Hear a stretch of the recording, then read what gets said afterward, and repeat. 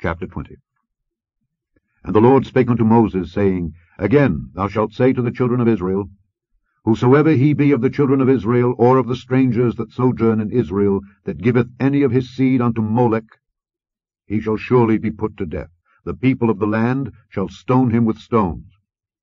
And I will set my face against that man, and will cut him off from among his people, because he hath given of his seed unto Molech, to defile my sanctuary, and to profane my holy name.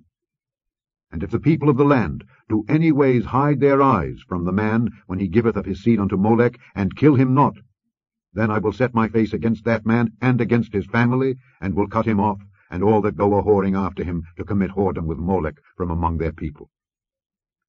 And the soul that turneth after such as have familiar spirits, and after wizards, to go a-whoring after them, I will even set my face against that soul, and will cut him off from among his people.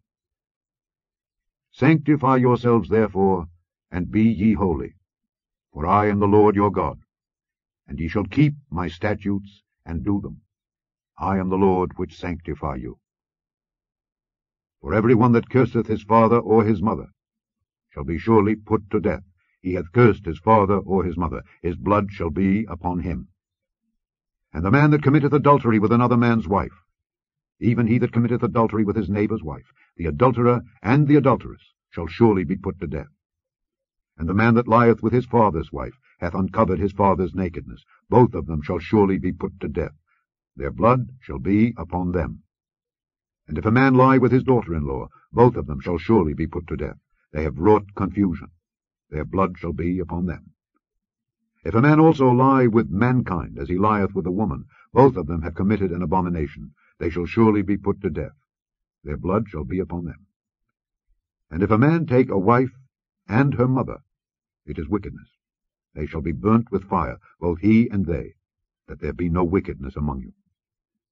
And if a man lie with a beast, he shall surely be put to death, and ye shall slay the beast. And if a woman approach unto any beast, and lie down thereto, thou shalt kill the woman and the beast. They shall surely be put to death. Their blood shall be upon them. And if a man shall take his sister, his father's daughter or his mother's daughter, and see her nakedness, and she see his nakedness, it is a wicked thing, and they shall be cut off in the sight of their people. He hath uncovered his sister's nakedness. He shall bear his iniquity. And if a man shall lie with a woman having her sickness, and shall uncover her nakedness, he hath discovered her fountain, and she hath uncovered the fountain of her blood, and both of them shall be cut off from among their people. And thou shalt not uncover the nakedness of thy mother's sister, nor of thy father's sister, for he uncovereth his near kin. They shall bear their iniquity. And if a man shall lie with his uncle's wife, he hath uncovered his uncle's nakedness. They shall bear their sin. They shall die childless. And if a man shall take his brother's wife, it is an unclean thing. He hath uncovered his brother's nakedness. They shall be childless.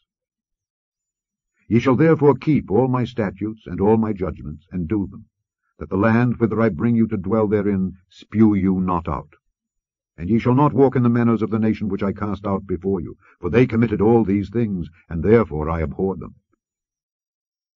But I have said unto you, Ye shall inherit their land, and I will give it unto you to possess it, a land that floweth with milk and honey. I am the Lord your God, which have separated you from other people. Ye shall therefore put difference between clean beasts and between unclean fowls and clean. And ye shall not make your souls abominable by beast, or by fowl, or by any manner of living thing that creepeth on the earth, which I have separated from you as unclean. And ye shall be holy unto me. For I, the Lord, am holy, and have severed you from other people, that ye should be mine.